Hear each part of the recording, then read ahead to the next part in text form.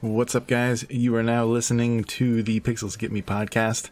It is December 1st, 2018. Yeah, guys. Did that skip, dude? Yeah, of course it did. Oh, okay. Well, anyway, it's time for my segment, dude. Yeah. Yeah, remember we discussed it, yeah. There's a piece that I think I need to say first before we get into the individual segments. Oh no, we got it. Alright. I'll just hang tight. Yeah, just go. By the way, that's Emon. Alright, go ahead, Emon. Alright, so we wanted to just say, first of all, right, Cerbz? Thanks. Yeah, Welcome, guys. Welcome to E-Monster and Cerbz's podcast. Yeah, we're a special guest host over here at Pixels. Yeah. We made this to reach out to the community, because we're like real, So my name is Mr. Cerbz. And I am E-Monster. Yeah. And we're also joined by KSM. Introduce yourself. Hey, that's a good song. I like that. That's solid. All right, Pixels. Let's hear about you a little bit now, my friend. Yeah, what do you do? Guest Who are you?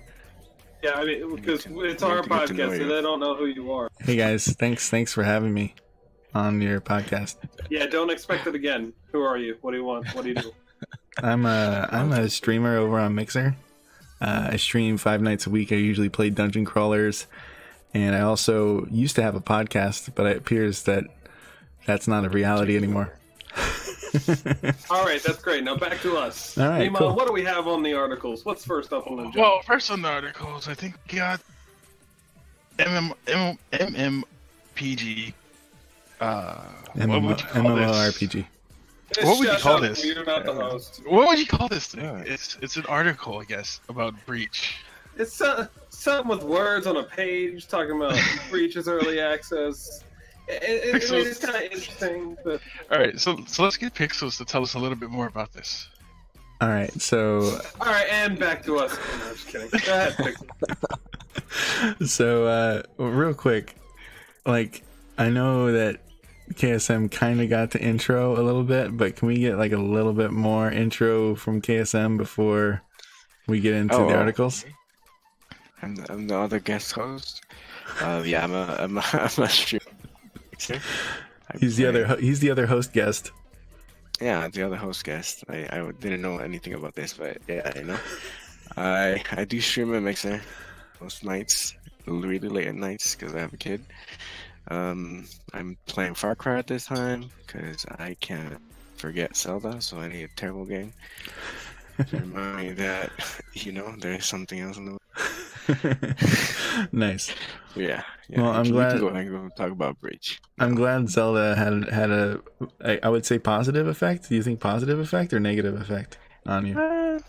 It's like drugs. I don't know if it's positive or negative. Yeah. Understood. All right. So yeah, what Emon and Cerbz are saying. This article is about Breach going to Steam Early Access in January 2019.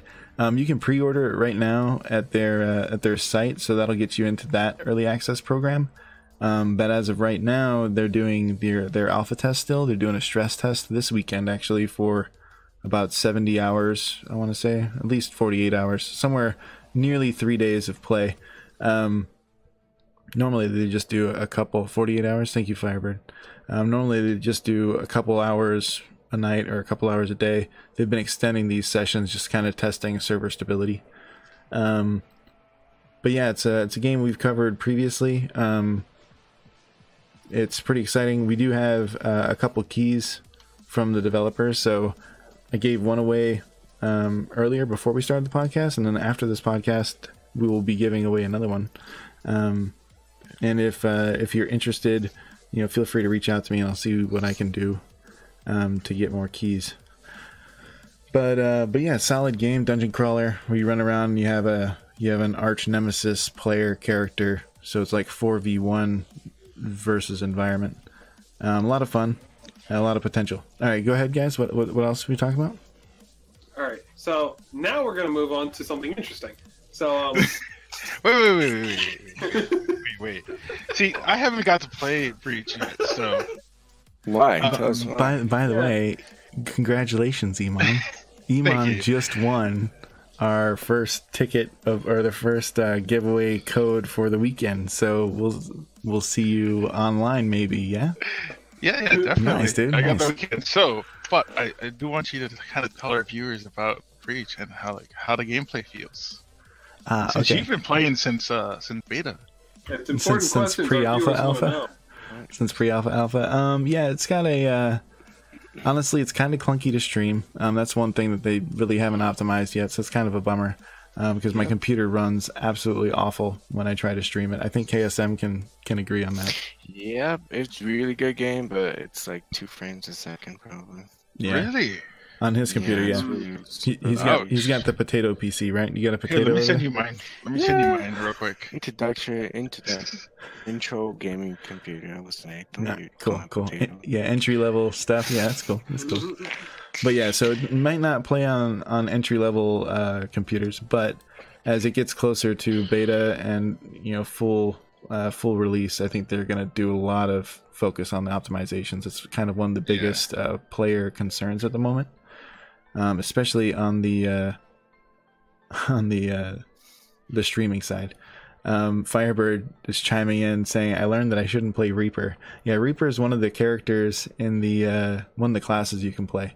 It has a really cool like six schools of magic system where you have like 3 classes in each school of magic, and then basically it's a dungeon crawler, so you can have like a demon hunter and a tank, like a mana warrior, a healer like an arcane mender, and then maybe like a damage or let's say a crowd controller. They just released the chronomancer this weekend. Nice.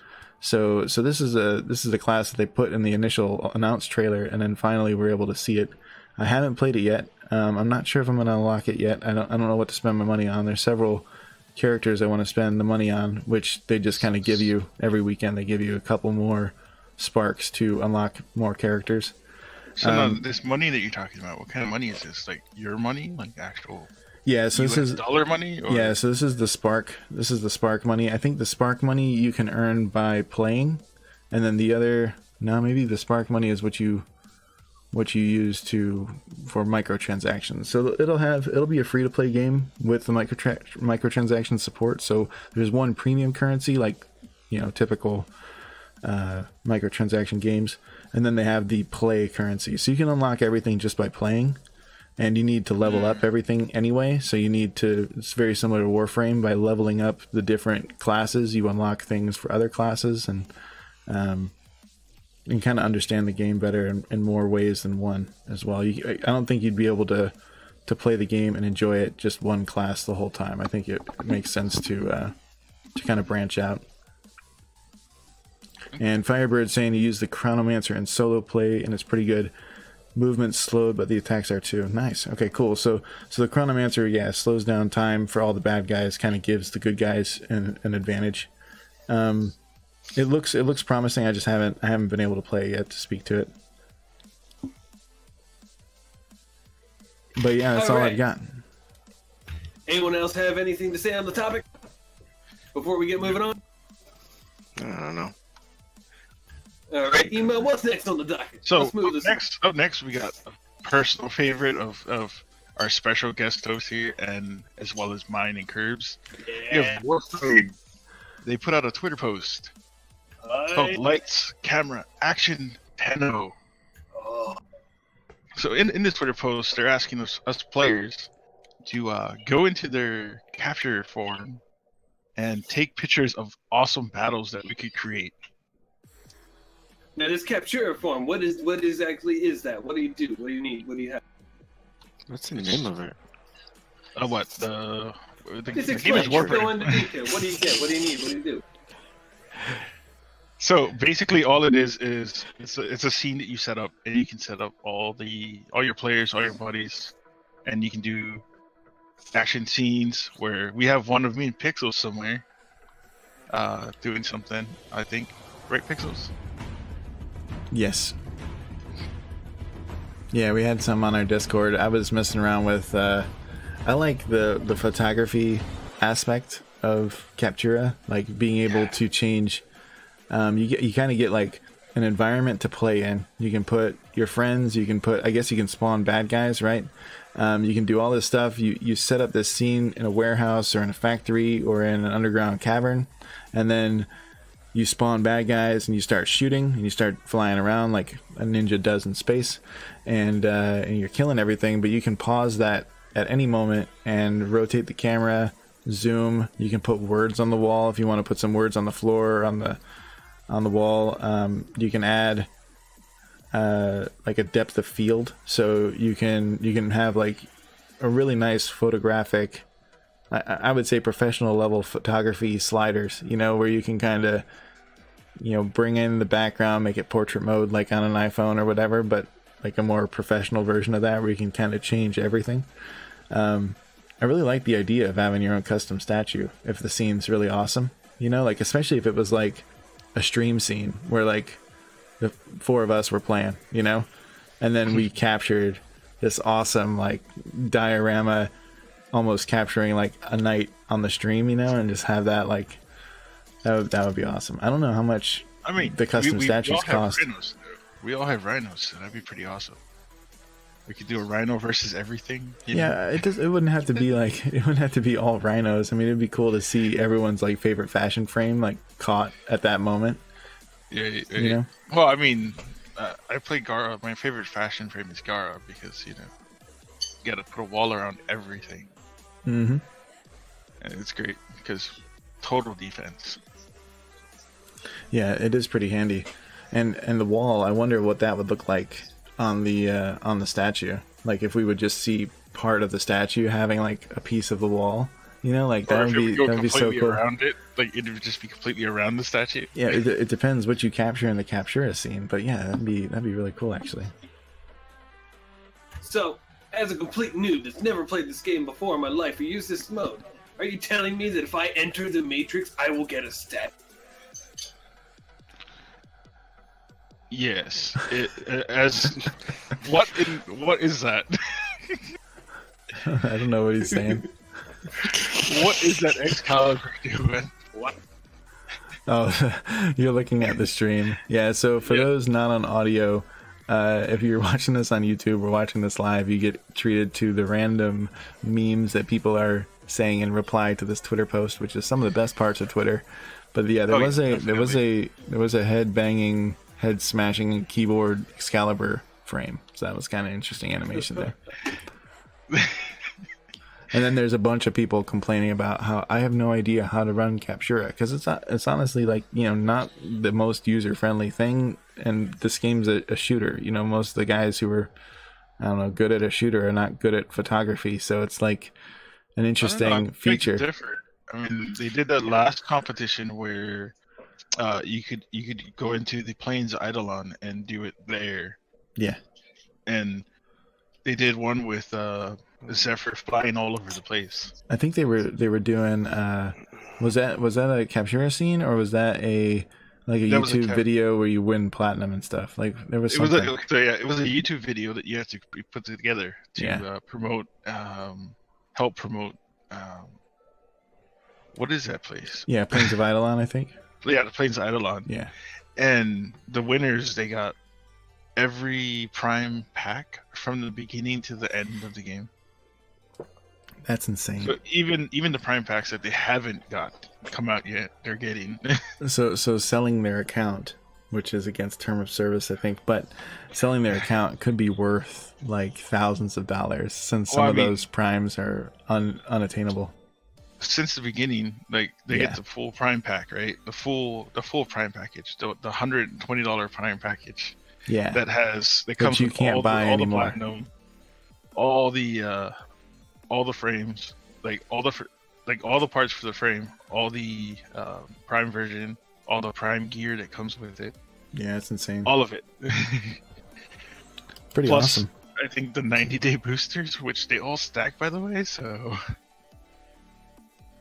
they have like millions of days of boosters. Yeah, you have like 5 years of boost. Yeah. Very nice. I know a guy that has seven years of boosts. That's awesome. I just started playing the game, so I really don't not too. You started playing Warframe? Do you know? Yeah, on the Switch. Nice. Do you know what MR you are? Have you taken a couple MR tests? Nope. Okay, cool. I hardly understand the game sometimes. I got stuck in one of the stations on Earth. I don't know what to do, so I feel kind of done with the game, so I kind of stopped playing it. What you do is you run around and you shoot stuff. Yeah. But just like these turrets around, and they just kill me instantly, so I can't really do much. In the game's defense, it's just as bad for everyone else who tries to play. Yeah, good. Yeah. Yeah, totally. Like I would not be playing Warframe as much as I did without this community, because these guys were like mentoring me almost every minute of the stream, telling me like what works and what doesn't work. So it was really cool to learn the game from like guys who've been playing it for years. Yeah, it was also fun to. It was also fun to like invest in a new player. You know, I mean, tutoring. Me, literally, I really felt better investing into like Cerbz and Pixels as new players, like getting them frames, getting them slots, getting them boosters, whatever. It didn't matter. It was even better to do. Yeah, what were you saying, KSM? Oh no, it's like I was gonna say that it's satisfying to play through somebody else, I guess. Yeah, they got to see our responses to the storyline and stuff like that. Like Emon would be like, "Oh, this is a good part. This is a good part. I'm gonna watch you. Like I'm gonna watch your response." You know, like yeah. It's not even that. Like so, when I went through, it was months and months between parts of the story. So like I would get a part and I would wait 6 months, then I get the next part. Yeah, and we're just flying through these story quests in a matter of 2 weeks. They're already there, and you're like, I get to go from one point to the next point to the next point, and I get to just watch you guys enjoy it. It's like so much fun. Yep. Yeah, I just linked my Prime account and got a couple of packs and weapons. Nice. I haven't played with them yet because like my Switch today at work was completely dead, and it wasn't charging for some reason, so I couldn't actually look into it, because that's the time I play with my Switch. Are those available on Switch? Yeah, your Warframe account is linked to Twitch, right? That's what we're talking about? Yeah. Yeah. And apparently I can copy my Warframe account to the Switch if I wanted to. Yep. Yes, PC that players can. Hey, did we say what episode it is in the podcast? Yeah, this is episode 11. Wow, that's crazy. Yes, sir. All right, you guys want to move on to the next article? Yeah, we can move on to the next article, but someone better call the ambulance, or the wambulance, because we got some butthurt fans coming. If we had a wambulance, if we had a wambulance animation right now, this would be when we should do it. So this one is an article from comicbook.com. So Amazon was doing a Kingdom Hearts 3 like exclusive DLC Keyblade thing that was going to happen with people who were pre-ordering. What? And all this stuff was going on, and they were hyping it the heck up, like just 7 days, just like wait for the Kingdom Hearts 3 pre-order selection at Amazon or whatever. And then they said they were going to debut a new trailer and all this stuff, and like Kingdom Hearts 3 trailers right now are like a hot commodity, and it's making people just cry and cry themselves to sleep and waiting until January 29th or whatever. But yeah, so the time came and they played a shorter version of an already released trailer, and then the fans raged violently. And like there's some awesome like memes that people were doing on Twitter, and it has like Sora and the death scene, and it's like continue or load game. It's like all the Kingdom Hearts fans after getting baited by Amazon. And yeah, there was just a whole lot of crazy stuff. So Amazon responded. They said, hey, we know that the awesome new DLC that was going to be there was going to be an exclusive from us. However, they didn't give it to us. So I mean, we can't. They just didn't give it to us. So they blame Square, which is hilarious.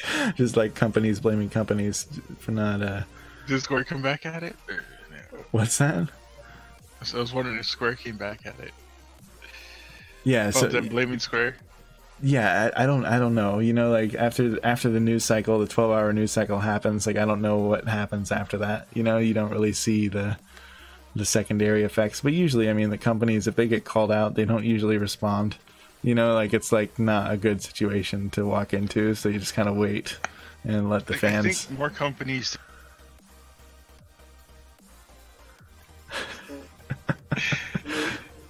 Block Amazon games. Is anyone really too shocked by this though, considering like not getting something from Kingdom Hearts, considering the past several years they've been putting up the same trailer and pushing like back. the same, and like the same trailer that's half finished, that they don't have all the color rendering and most of it doesn't have sound. Yeah. Well, I mean, I'm not really too surprised.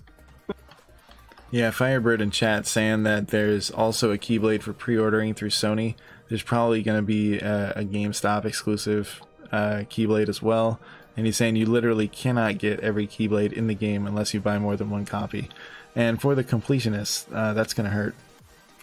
But but yeah. That makes me.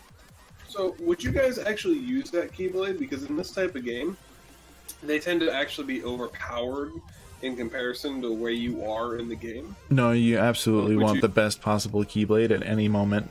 So, like, and the Keyblade levels up too. So, like, if you have like a better Keyblade, then, and you know, they give different things, like let you do more magic abilities if you want to do more magic abilities, or more combos if you want to just do some crazy aerial combos. You'll move through the different Keyblades as needed, but like, if you see a streamer, for instance, you know, like cutting through a fight, you'll be like, oh man, like how is he doing this good? And it's because like he could potentially got hooked up by the 3 different companies who are doing the pre-order, so he has the Keyblades that could bring him up a notch, you know. So it's kind of a bummer. So I mean, even if you pre-ordered it through all 3 different companies, how would you get it all in the same game? Oh yeah, I don't know. I don't know what the answer is. Maybe it's just like codes that you enter in the game, like I don't know, like Borderlands codes. This is the first time they're doing something like this. There's no. Well, it's also the first time they're doing it on Xbox as well. Yeah, exactly. There's no DLC that's ever been for a Kingdom Hearts game. Like Kingdom Hearts was before DLC was a big thing. You know, like DLC is like life now. You know, like if your game doesn't have DLC when it launches, or has plans for DLC when it launches, it's basically dead. You know, it's like, whoa, like what? You have to have DLC now. So, yeah.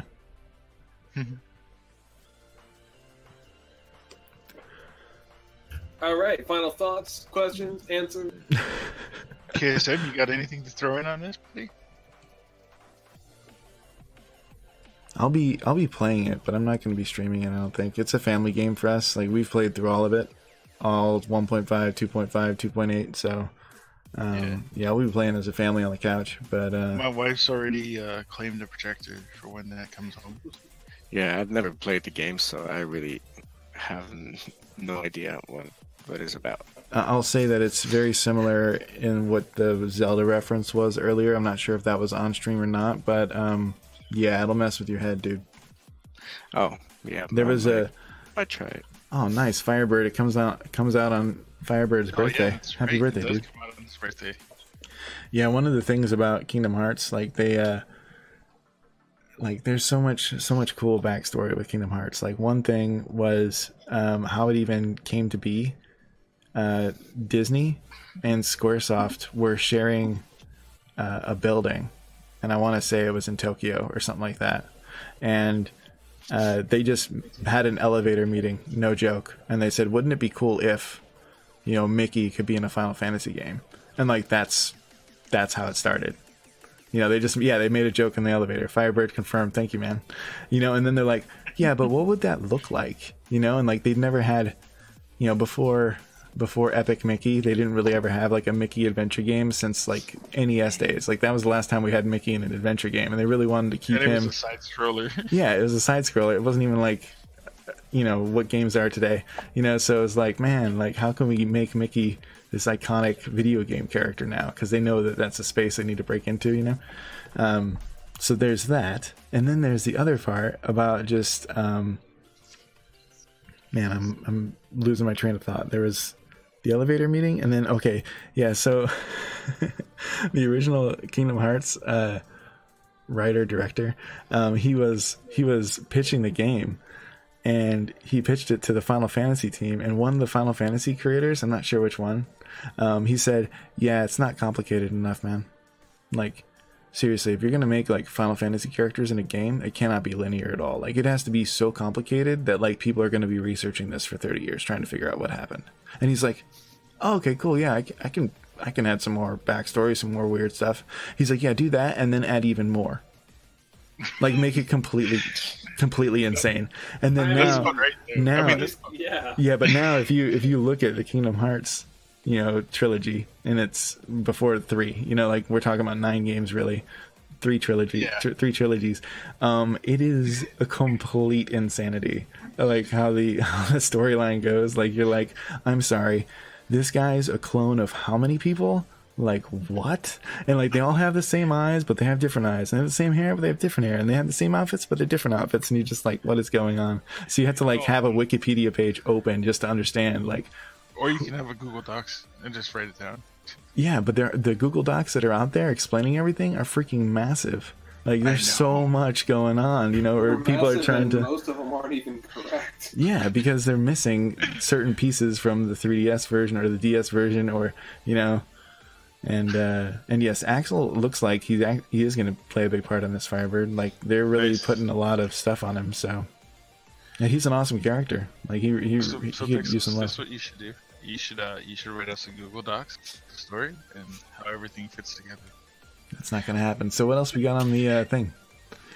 So the next other thing that we have for the thing is a very special thing. The thing for the thing. That's about all I got. That's about all there is to it. Moving on. So there's a new. Moving on. We're done with that. We're not going to talk about. Okay, so we're not going to talk about Project Babel, a new smartphone RPG by Final Fantasy VII writer. No, that was my gosh, Pixels. You know, you should start a podcast. That was an amazing intro to that topic. Go ahead and tell us what you think about it. All right, so Colopal. I don't know how to pronounce this, but Colopal. Is it Colopal? COLOPL. I don't know. Just move on. It's a terrible name. They announced a new Japanese RPG project called Project Babel for smartphones. So the writer of Final Fantasy VII, Dragon's Dogma Online, and then music from Final Fantasy 12. Sounds like it's the one that was not very good. I don't know. I think all Final Fantasy music has its place. So which 12 though? Because like not 12-2? Like was there a 12-2? I don't know. So there was like 10 and then 11 and then 10-2 and then some other thing. So wouldn't that be 12? And then everything after 12 is like MMO something or other until you get to the most recent 15, one. I think it's 15. Because I'm pretty sure it went through like 3 stages of where it was 13, then 14, then 15. So yeah, it's like 13-1, 13-2, 13-3, and Lightning Returns, which is don't play Lightning Returns. All right, so expired. So for the save. So before we wrap this one up, they're going to be releasing more information at Colopal Fest 2018, which is on December 15th. So we'll hear about this some more in a couple weeks. But it's going to be on iOS and Android. I'm all about it. All right, next thing. I'm confused about what is Colopal Fest, though. It's just every company has their own thing now, man. Just like Path of Exile. Are we gonna have a Pixels, E-Monster, and Cerbz Fest too then? Absolutely, dude. It's gonna be the chips and dip. It's gonna be at the Stop Button Bar thing. All right, cool. Yeah. Well, we gotta have Firebird bring the dip, man. He's got that buffalo chicken dip, man. Booyah. Awesome. I love it. All right, Firebird, you're on the books for dip. All right, so this is an article that Emon shared. So go ahead, Emon. So it's an article about Red Dead Online. Oh my gosh, Red Dead Online is out? My God. I think it's out for just battle royale. at the what you call the initial packs. But I haven't been able to get into it, so it's whatever. But a lot of people have been complaining about what happens in online MMO. No, what happens in online MMOs, Emon? Please. Everybody wants to be that pirate guy, Oh. or that A shady individual that doesn't follow the rules of combat? That Yeah. rapscallion varmint.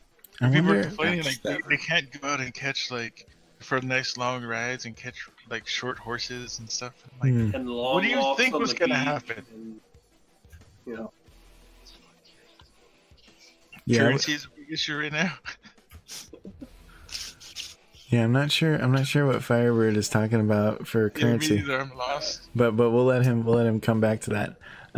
Yeah, so I think the problem is that people watched a lot of like Hateful Eight type stuff. So like, oh wait, I can kill everyone. So I mean, like, there's more to the game than that, But at the same time, like, that's all people know is horseback and killing each other. So yeah, what do we expect?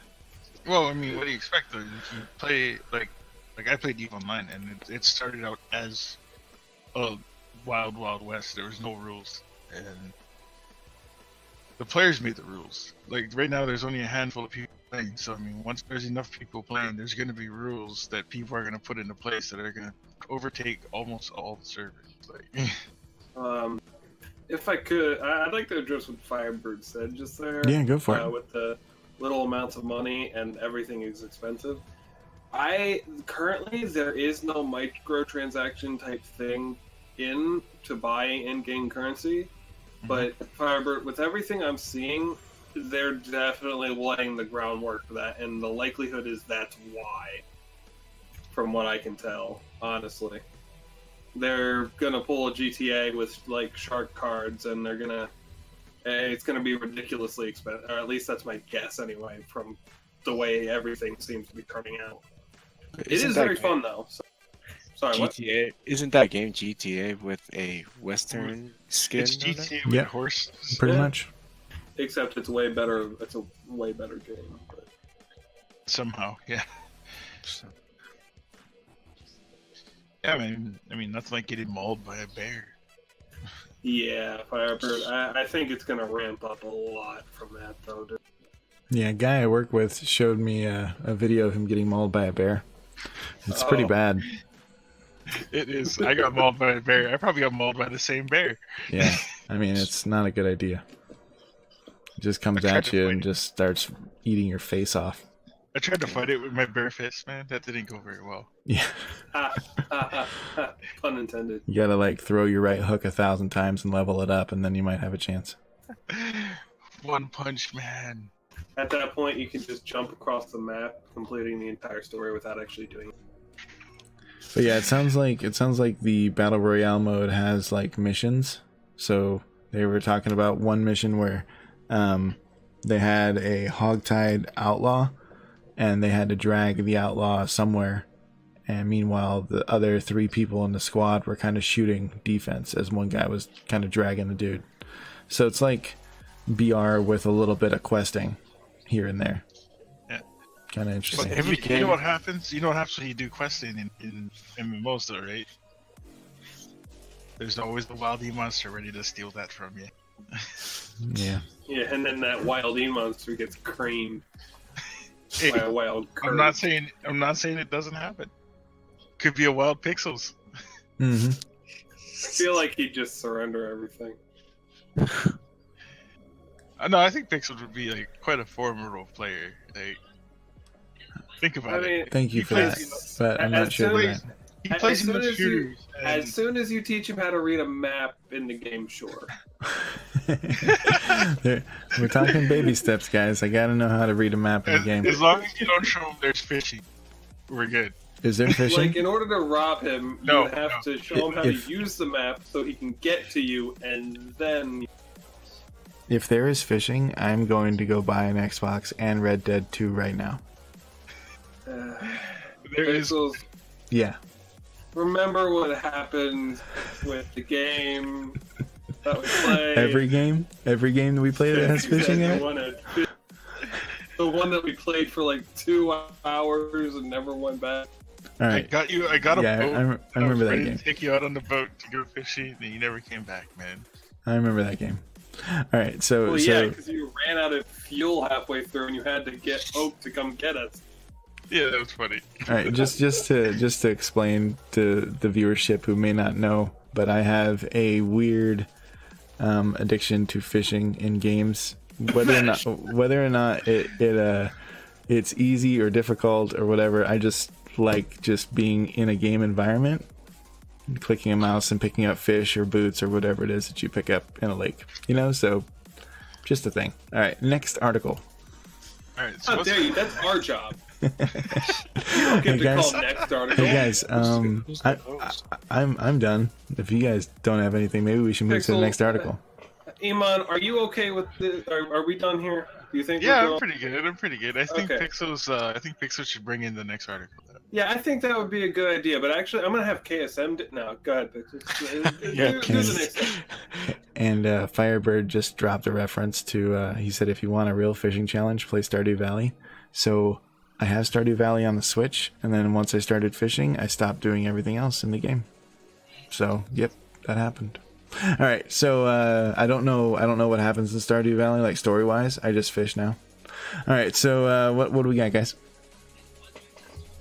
Oh, you're bringing this one in. Come on. Yeah, you're bringing it in. What are you doing? We told All you. right, cool. Sorry. All right, so there's a new game on. All right, hold on, cut. We need more enthusiasm, More energy. upbeat. You know, further and more up. Come on, push it. You got it. All right. From the chest. I'm not really this excited about this one, so I don't know if I can channel that enthusiasm. Cut. That's not in the script, Pixels. Follow the script, please. Yeah. All right, Our guys. So creative director KSM's getting irritated. Come on, man. We paid a lot of money for So much time. So much time. Yeah. on this. You Let's just go. moved it. No, you can't do that. all right, so a long time ago, Blizzard had a group of people who was just goofing off, and they made a game called Hearthstone. That game exploded. It was a team of 4 people or something like that. It exploded into a $1.4 billion digital card game marketplace. So I think people like to copy and paste that kind of success. So Valve, our wonderful Steam friends, released a digital card game called Artifact. It's Dota 2 inspired, so it probably has some Dota 2 characters that people have been playing for the last 8 years. It probably has some abilities, some hats. I don't know, because it's Valve. It probably has Some hats. hats. It Yeah, probably they, has they, hats, they yeah. like hats, so it's probably a thing. And they're what is it? Rare hats and epic hats. Yeah, really epic hats. But yeah, this is the first major non-VR game release from Valve, because they've been focusing a lot on the Rift and all that. But doesn't mean that this might not be a VR card game, because that's been a thing as well that people have been trying to build, as a VR card game that's actually pretty cool and interactive and immersive. So, but yeah, we'll see. It looks like So it's maybe gonna be like Yu-Gi-Oh in VR. yeah, exactly. And like when you lay down cards, like the environment changes and stuff. There's some really cool VR card games out there that do a good job. They just don't have like the professional card game designers that are able to like write out combos. You know, what Magic the Gathering and Hearthstone and Yu-Gi-Oh have become. You know, basically the highest level chess matches. You know.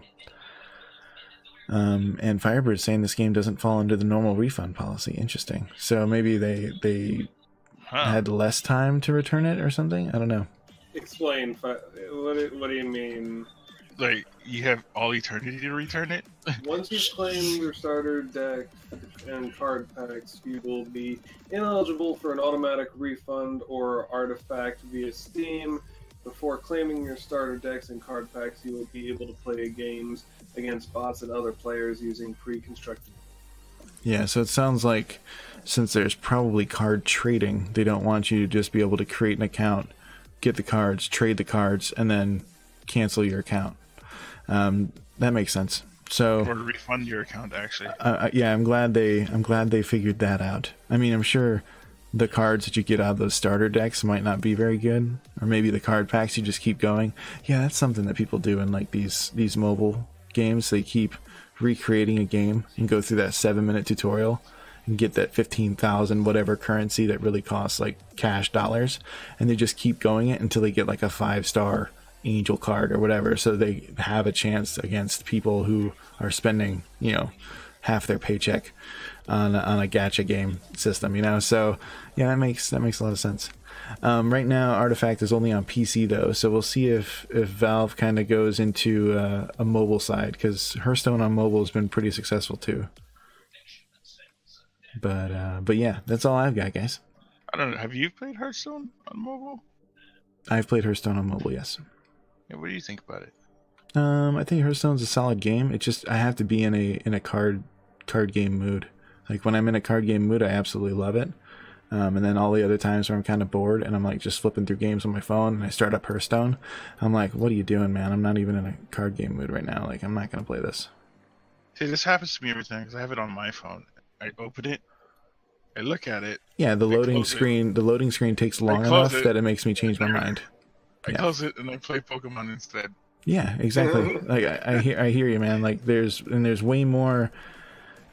I don't know, like the amount of time it takes to get somewhere in Hearthstone. I don't think the game is short enough. Like Clash Royale is short enough. A 3-minute game is where you're like, hey, I'm gonna go and I'm gonna do this, and if I'm gonna win or lose, I'm still gonna get 6 gems. You know, it's like whatever. So Hearthstone is way more complicated than that. You're like, oh, okay, maybe I'll do this story thing. All right, wow, this story thing's taking too long. All right, I'm gonna close. I mean, I'm gonna do that story thing again. You know, like it's kind of a bummer. Firebird's got a good point there. I'll go for it. Read it out. Firebird brought up the point that Steam's best course of action should be to let people download it for free and use those pre-constructed decks to see if they like it. And then if they do buy when they do buy the game, kind of like a starter pack, you know, or an activation pack or whatever you want to call it, then you have your starter pack. No refunds required. Yes, I completely agree. Like Hearthstone, I'm pretty sure is still free. I don't think there's ever been anything that's cost money except for their expansion packs. Yeah. So I mean, yeah, barrier to entry nowadays. If you want to have a successful game, like if there's any game developers listening here in the future on this podcast, yeah, if you want your game to be successful, just make it free to play and figure out a way to monetize it. Yeah, MTX all the way, bro. Pixels, there was a real loud beep just there that you're going to. Dude, there's not a loud beep, man. There absolutely was. All right, cool. I'll have to check that. I'm just saying. Check the feed. Yeah. All right. Anything else? Try to be discreet about things. Ah, you tried. All right, so KSM, you want to bring up the next article? We're winning KSM? our podcast, man. Why did we even bring him on, Emon? Like, because he's our special guest, man. Yeah. He's special sometimes. Yeah, it's very. He lets us come to his podcast, so we might as well let him come to our podcast. You know yeah, but his podcast is just a rip off of our podcast. It's like. All right, KSM, you want to bring it? You want to bring in the next one, KSM? Which one was the next one? I'm not in charge. I'm just. Ars Technica, latest Windows 10 update. It's got like. Oh, the one that breaks your windows? Yeah, that one. Do it. You got this, bro. I don't know, man. I don't know if I'm ready for that. You guys are in charge. I don't want to step in. See, we believe in you. Unlike Pixels, we don't believe in him as much. Isn't that the Oculus one? No. It's above the Oculus. Oh, yeah. The one with the lead. With the what? No, just the Windows 10. Come on, you got it. Where's that one at? I don't know. It says it's something about Windows 10 and it's breaking things. You got this. Come on, bro. Oh yeah, the one that gets you like all hacked by Chinese hackers or something that you guys said at the beginning. No, that's the only one. That one is 3 stories away. Oh, yeah. See, I'm just too far away. We still have 3 stories, guys. Can you believe this? All right. Wait, what? All right, Cerbz, go ahead. Can we bring up the pace a little bit? All right. So the next article is the latest Windows 10 update. It's breaking the media players. 32 Win 32 apps in general, apparently, according to the site. And there's apparently important data loss bugs. Specifically bugs that are in your computer, according to this picture. I don't know how the update... I don't know how I feel about bugs in my computer, man. Yeah, personally, I'm not a fan of that. I have like a professional vacuum thing that I use to clean mine. I don't like that. I don't... Oh, nice gift there, buddy. Yeah, and the picture that we are currently seeing in this article is some sort of sexual act, I believe, between 2 beetles, and it's making me uncomfortable. Oh my gosh! All right. So before we move on to the next article, if you're using Windows and Windows 10, and you're getting the monthly updates, just know that every time you accept an update, they're not doing a very good job on the QA side. So you could have a really bad computer that doesn't boot up anymore, and then you have to recover, and you have a September update, and then it starts asking for the updates again, which are going to break your computer again. So what I've been doing for the last 3 months is whenever my computer says it wants to update, I say no, and every time I shut down my computer, I don't say install updates and shut down, I just say shut down. And also anytime that it randomly boots up and it's like, hey, I'm installing updates, I'm doing my thing, I immediately just turn it off and let it do a different boot where it's not installing updates. And meanwhile, while that does, make your computer susceptible to bad things, because every month these security updates are fixing all kinds of rootkits and terrible things that other countries or terrorists or hackers are doing to your computer. You should look at, be an informed computer user and look at what patches are really bad and install those manually. You don't need to actually use Windows Update. Just saying. Take control of your computer. All right.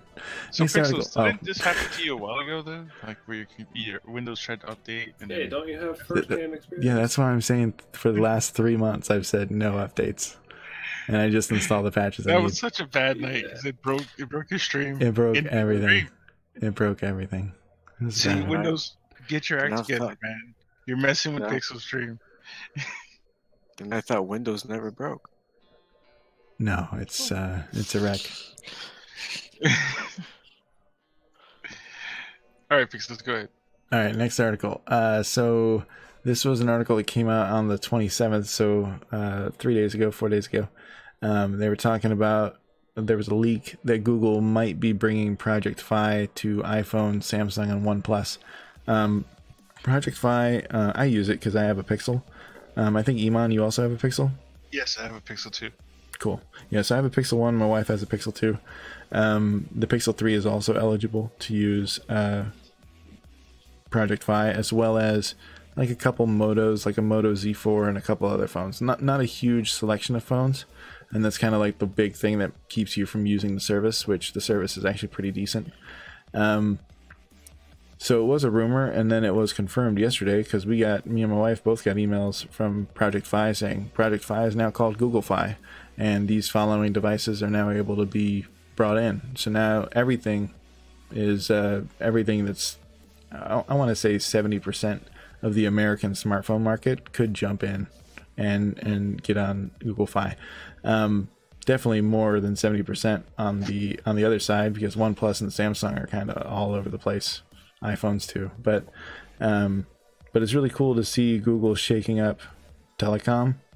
It's a solid service. I mean, they use The international service is good. The gigabyte usage is a little high, but when you're walking around with a Google Fi device, you actually tunnel into other people's Wi-Fi businesses automatically.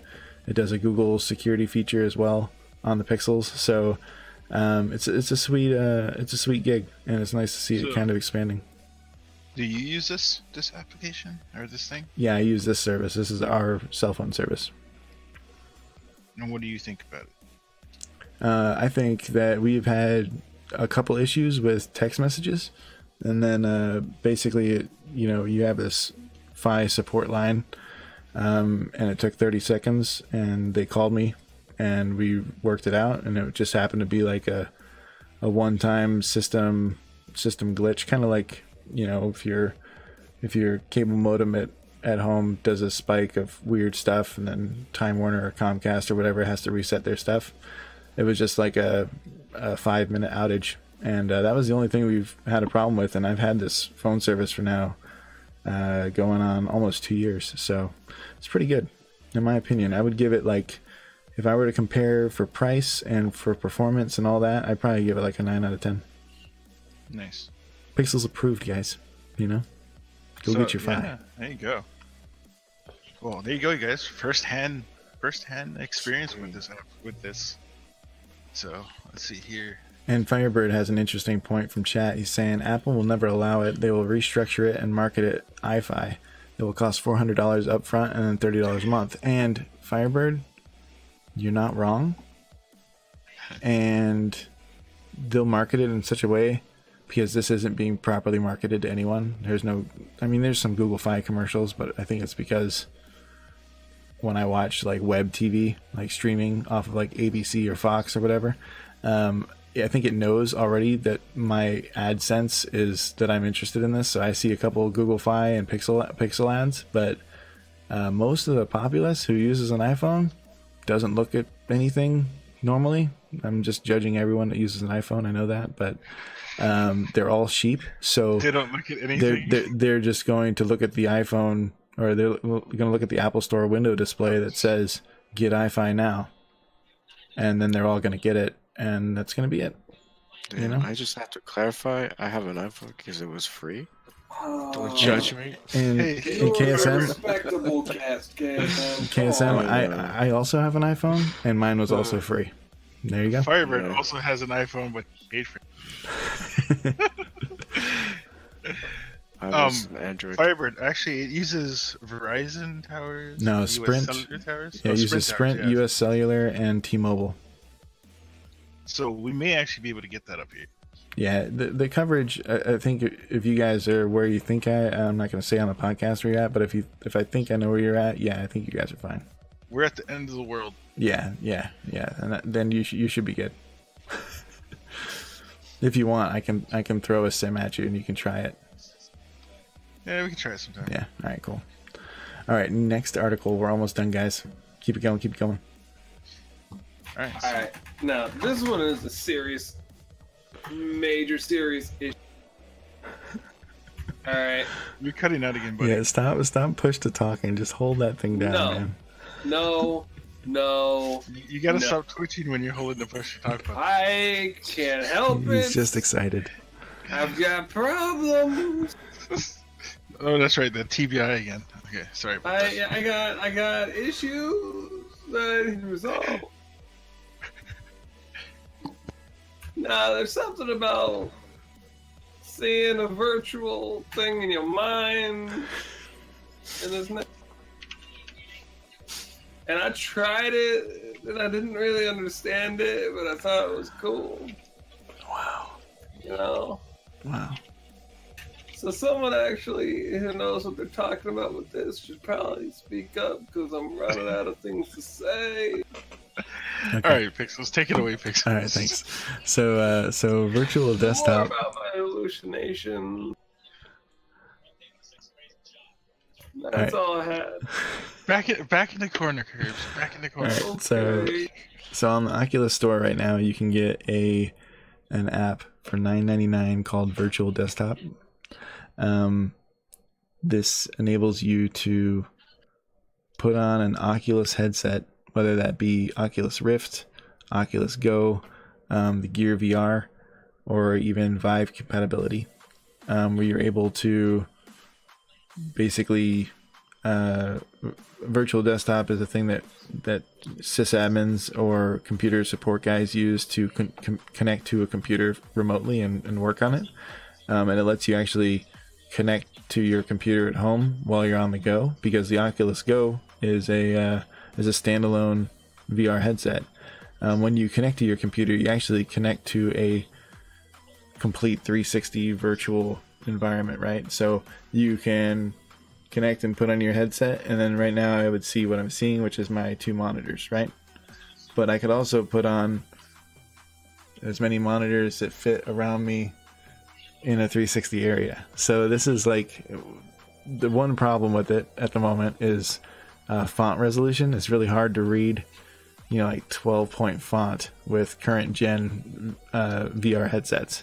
But the Vive Pro, it finally is able to almost get there. I think it does 12, maybe 14 point. So it's pretty easy to read, especially internet stuff. If you just kind of like zoom in, like you can do like Control and Alt and make this huge, and read it like a blind person. So if you did that on your computer that was attached to your face, you could totally read everything, because now I can read the articles. But yeah, the possibilities here are pretty cool. Being able to connect to your home computer and stream a video game, for instance. Internet's getting faster and faster, so pretty cool. Firebird. Oh. Yeah, we'd have to create some sort of mobile view on everything that makes it just a little bit more. More of a fun. Firebird's making a reference to a guy at work. Oh, nice. And he and I were talking about that ultra wide curved monitor. You saw that, right? It's like a 45-inch ultra wide monitor. Oh yeah, that's sweet. Yeah, but the problem with the ultra wide monitor, like I'm saying, is most games can't fit that screen window. So you have like these 2 huge borders on the side. Mm-hmm. Yeah, pillar boxed or whatever is what it's called, I guess. Yeah. And he was all like, I'm pretty sure we could just code something really quick to make that work, right? To stretch the game. Yeah, there might be like 2 people on the planet that would be able to code that real quick. And they're in very, very high paid jobs, probably working for governments in bunkers or something. Did he actually think that was... Oh yeah, he thinks it's absolute easy. And I told him he's like the most absolute idiot in the entire world. So, and I got in trouble for calling him other names. Oh, Pixels, grow back up. Ryan Reynolds, go. Yeah, so oh, look at that beautiful man. This picture on this article is referencing, I believe they're showing big screen VR, which is a way to watch, to stream content from your computer or from providers to make like a virtual theater for your, so basically you put the headset on your face and then you're seeing big screen movies, So you can have your own private theater then. Yeah, that's the idea. Nice. That's exactly why I had you scroll up. No other reason. Yeah, so Upload VR, the guys who put out this article, they're saying that it's a must-get. So if you have an Oculus Go or Gear VR and want to use your PC in VR, virtual desktop is simply by far the best way to do so. Ease of use, image quality, latency, reliability are all better than everything else. So if you're interested in that, definitely go out and get it, guys. So I'm wondering if I wonder if that would be work appropriate. Oh yeah, totally. As long as you're not like that guy that got caught in the library. Oh my gosh. Would it be more fun to be at work if you could do it as a video? Like while you're doing your work, you're doing the same thing in the video. Would that make it more entertaining? I don't know, man. If you're flipping burgers with a VR headset like I don't mean like flipping burgers in McDonald's. I mean flipping burgers in like a 4-star restaurant. Burger King.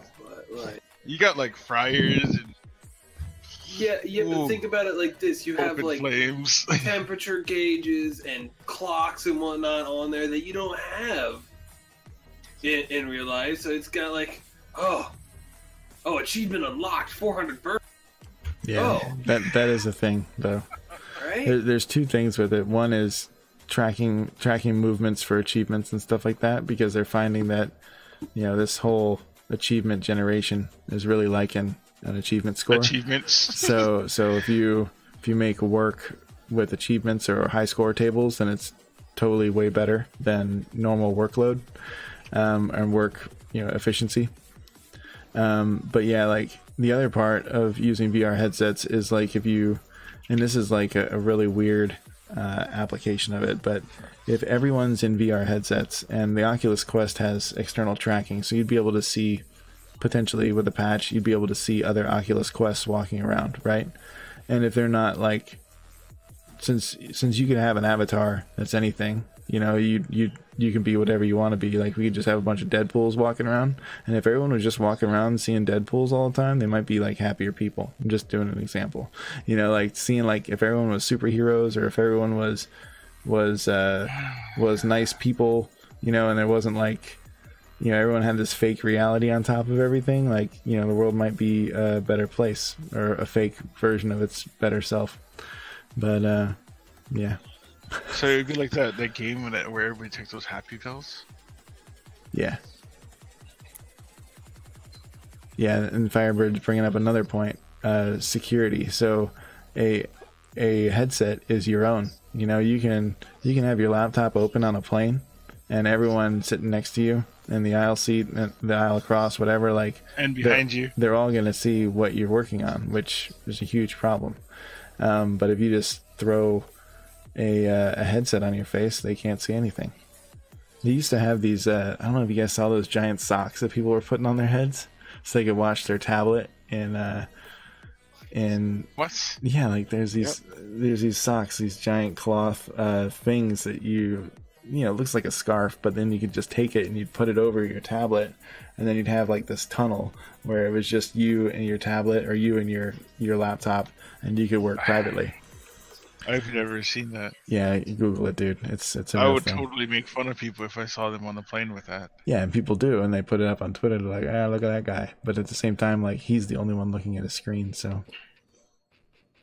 all right, let's do. Unless you're in one of those fancy planes with like the screens in the back of the head.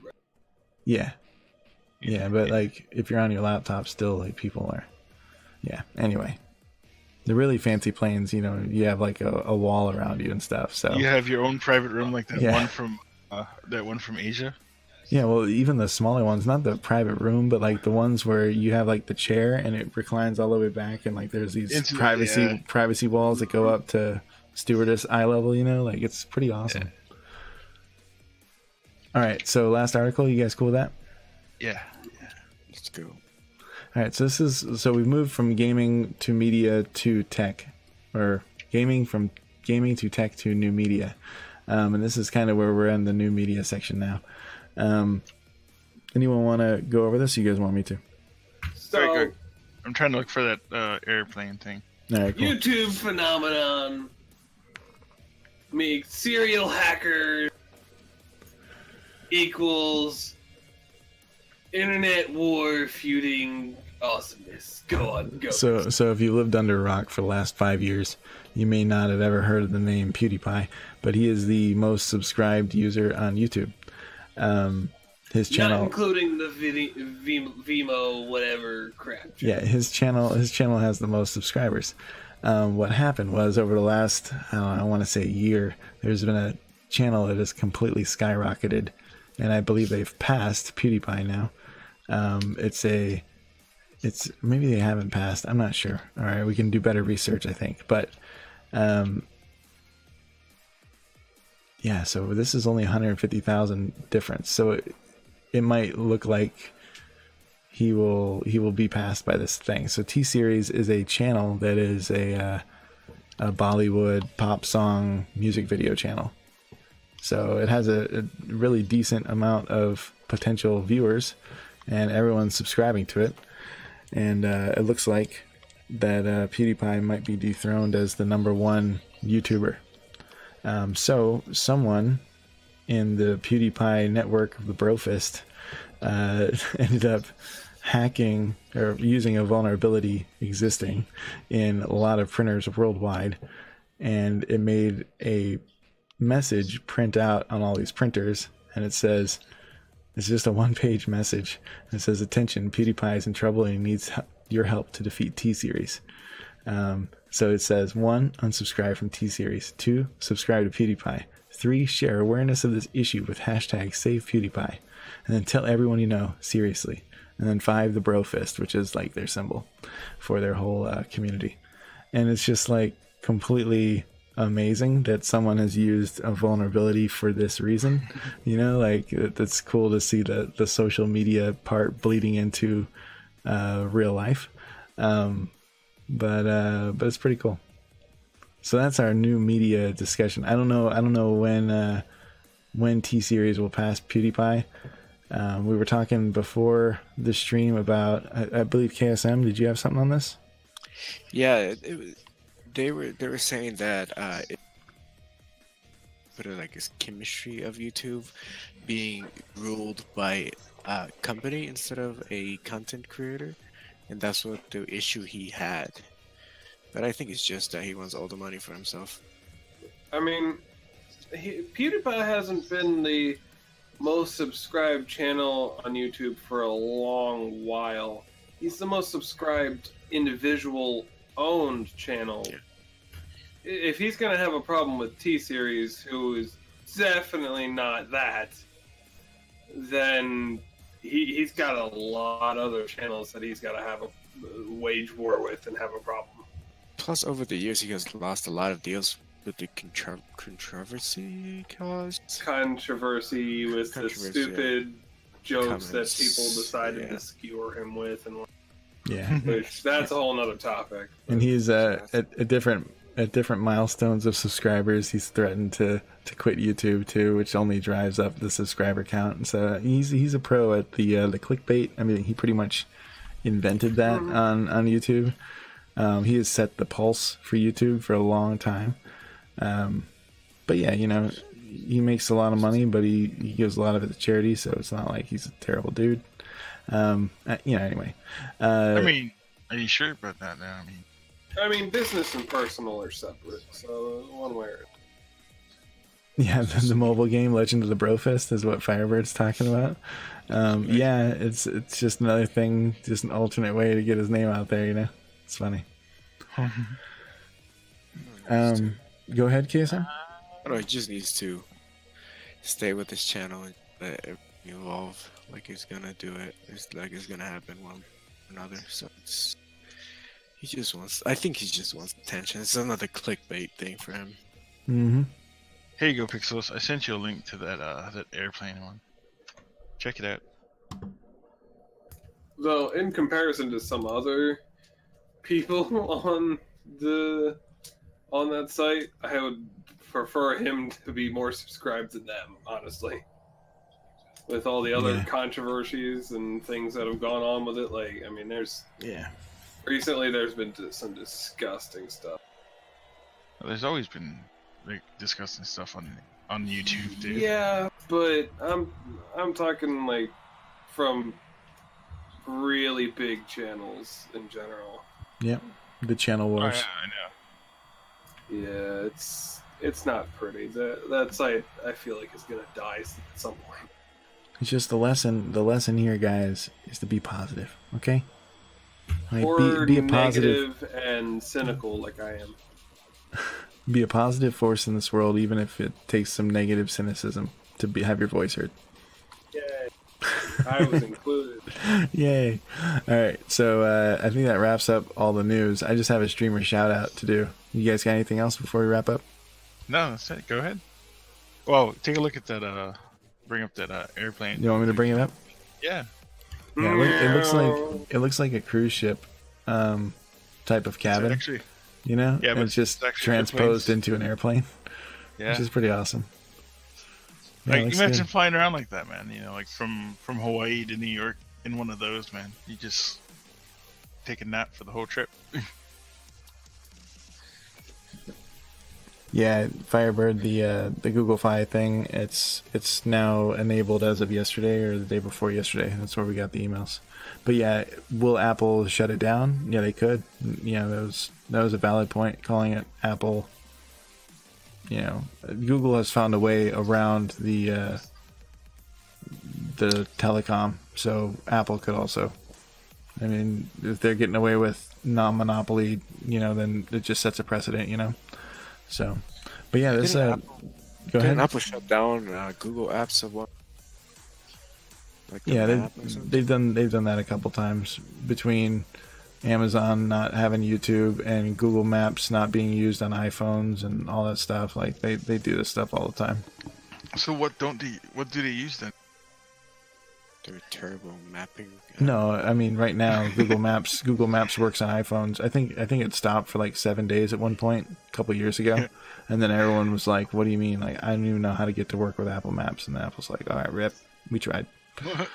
Yeah. Yeah, that's true. It's true. All right, cool. So let's do your streamer shout out over that screen.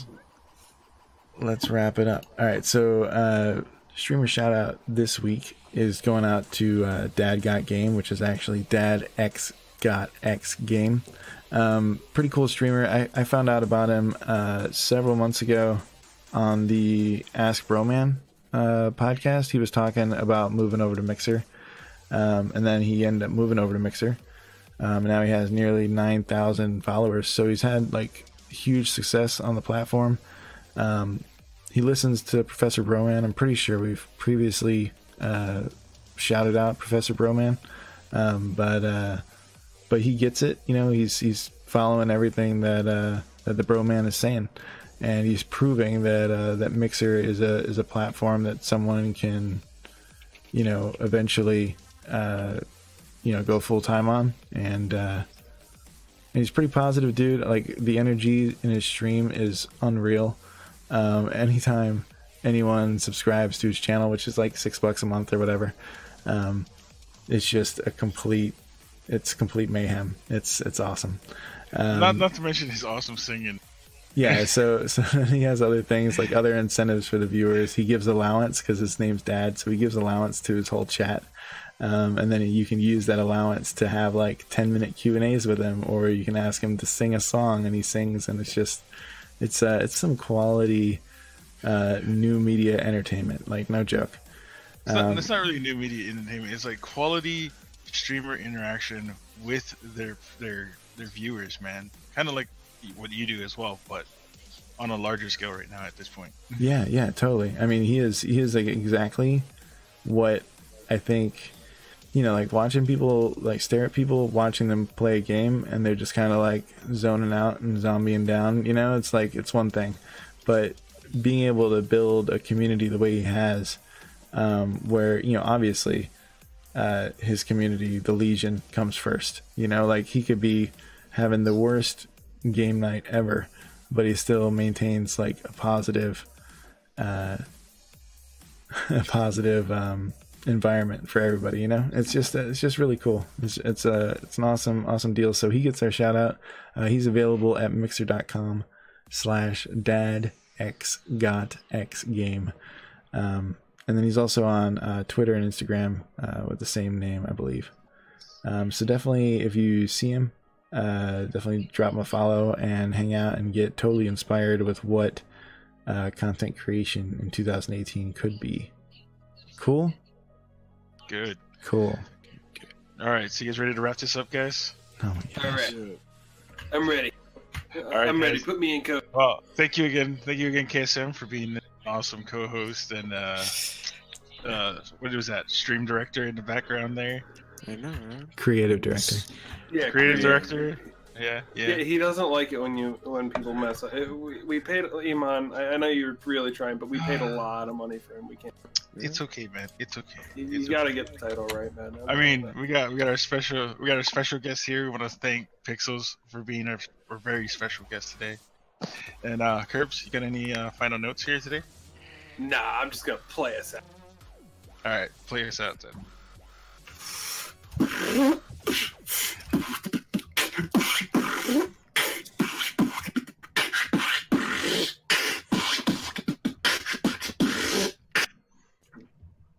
That's it. All Nice. right. Pixels, you got anything you want to close out with? No, you guys closed it good. That's awesome. Thanks, guys. All right. Release the mixtape, says Firebird. Thanks so much for hanging out, guys. Hope you enjoyed the video. Let me know in the comments if you want more of this or if you have a recommendation for a different type of video to make. Like, sub, click the bell, all that normal YouTube stuff. But more importantly, I stream over at mixer.com/PixelsGetMe 5 nights a week. We'll be playing a lot of Breach, but I also enjoy Diablo and any other dungeon crawlers or grindy games. The Mixer schedule is in the video comments below, but the latest schedule is always on Twitter at PixelsGetMe. If you like this content, please drop a follow over on Mixer as well, and hopefully you can catch some of my live streams. If I have a few videos that are related to this one, you should see them pop up over here. Feel free to watch some more stuff. You rock.